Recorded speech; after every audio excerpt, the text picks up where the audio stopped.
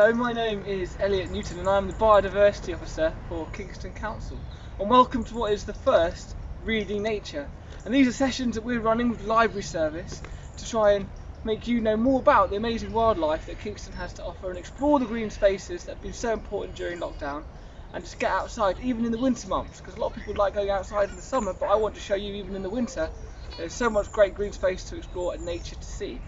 And we're going to be doing a series of sort of short videos to introduce you not just to our green spaces but the wildlife that inhabits them. So when you walk through our nature reserves, you can also try and read the nature that's around us, from the birds to the dragonflies to all sorts of species. So hopefully you'll find it a really interesting session, and if you have any questions, please do free to get in touch.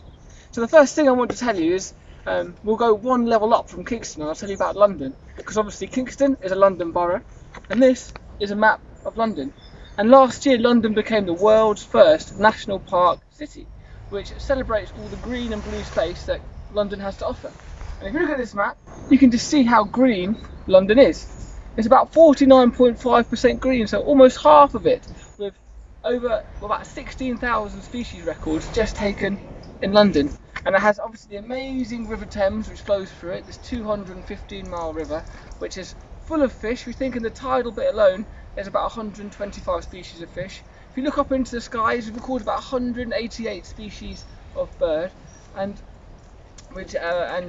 then also bats. We've got about 11 species of bats just recorded in London. So there's an incredible amount of diversity just in our city that a lot of people don't recognise.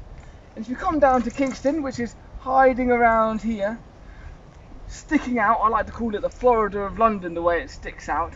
And Kingston is actually a really important green space with a lot of really great nature here.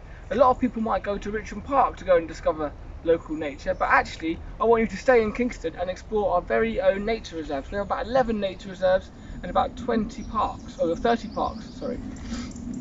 And if you look at Kingston, it's got a really important strategic look. It's really important for wildlife because of where it's located. Because to the north we've got Richmond Park here, to the east we've got Home Park and Bushy Park, to the west we've got Wimbledon Common, and to the south, all down here, is the Green Belt.